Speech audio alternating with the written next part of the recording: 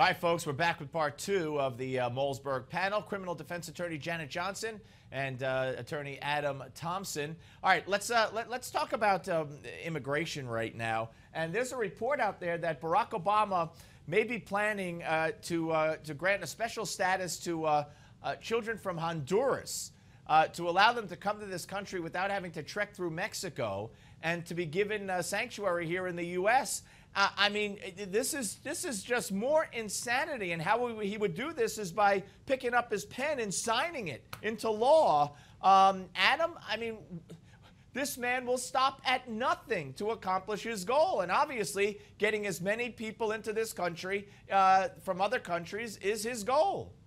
You mean he's going to do another executive order, Steve? Another executive order? I mean, listen, I don't know where it starts, where it ends. I mean, the bottom line is this: you want to protect young children and their safety, but bringing them in from Honduras, I understand if there's some political situation going on there and their lives are in danger and they were to flee and escape, we would hopefully try to offer them some sanctuary here and protect them. But just to say we're going to pick them up and bring them over, this gets a little askewed at this point. Janet?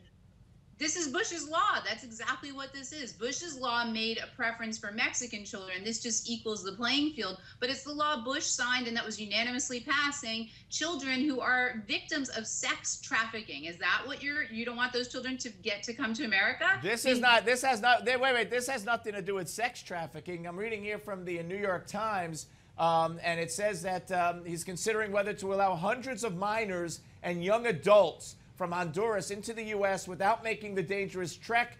If approved, it would direct the government to screen thousands of children and youths in Honduras to see if they can enter the U.S. as refugees on emergency humanitarian grounds. It has nothing to do with sex trafficking. It does. Right, that's my emergency understanding, Steve. Grounds. Wait, Janet, one at a time. Janet, go.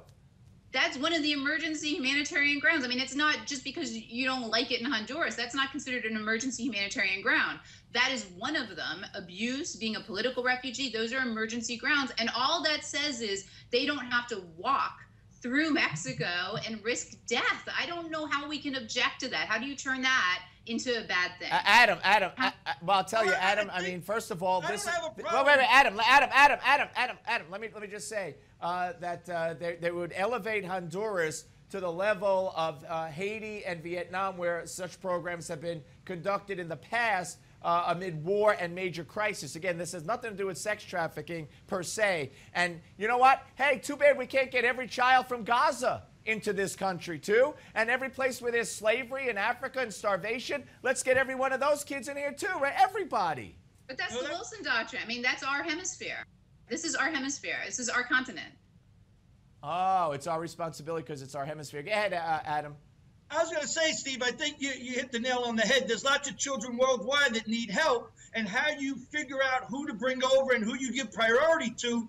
Once you give priority to one group over another, there's going to be a million other people screaming out, why do they get preference over this group? The bottom line is everybody wants to help children. If the children in Honduras are obviously victims of horrific criminal acts, we're going to do everything we can to protect them. How we implement that to make it work and fair, that's what the question really is, and that's what needs to be addressed.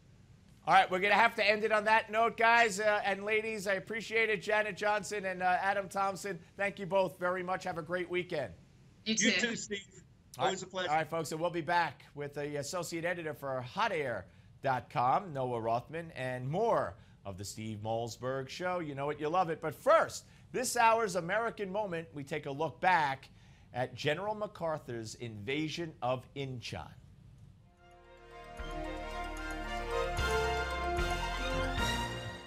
On September 15, 1950, General of the Army and Commander-in-Chief of the United Nations Forces, Douglas MacArthur, launched a surprise amphibious attack against the Communist North Korean Army at the Bay of Incheon in South Korea. Approximately 3 months earlier, the North invaded South Korea and soon captured its capital, Seoul. MacArthur, against the advice of his military advisors, chose Incheon for his counterattack. The move was risky. Incheon was heavily fortified, and American soldiers would face towering cliffs on its beaches. His maneuver caught the enemy completely by surprise. MacArthur quickly cut the North Korean army in half as their beleaguered army hastily beat a retreat north.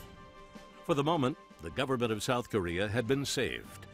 In an address to a joint session of Congress, General Douglas MacArthur uttered those famous words, "Old soldiers never die, they just fade away," and then added, "I now close my military career and just fade away."